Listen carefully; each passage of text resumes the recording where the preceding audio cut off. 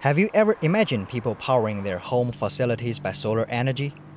Well, the Grid Alternatives, a non-profit organization, is trying to bring solar technology freely to communities. Their core job is to convince and help people to use solar electric system, especially for low-income families. The house owners don't have to pay a penny because volunteers are ready to help. So we're just here to do the hands-on. You guys like it?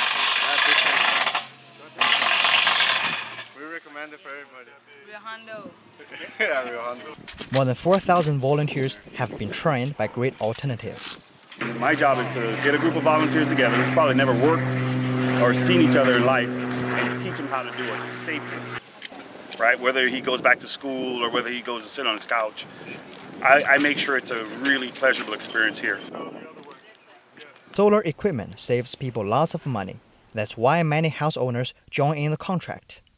1 year I can save over 97% of the savings to put this solar on my panel, which comes out to like $8 or $9 a month, which is better than $100 a month.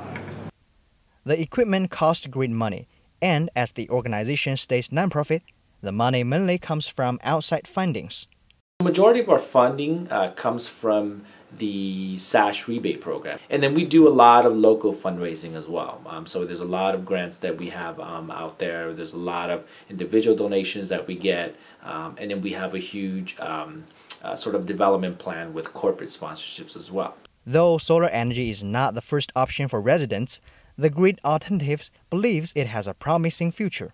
There's a real reason for government policy and for the economy to favor clean energy because of climate change. And I think moving from a fossil fuel-based economy to a clean energy economy is something that, you know, is really critical at a kind of worldwide level.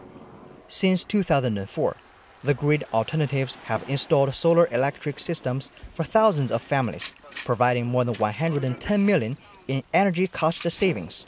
This is Tian reporting in Carson.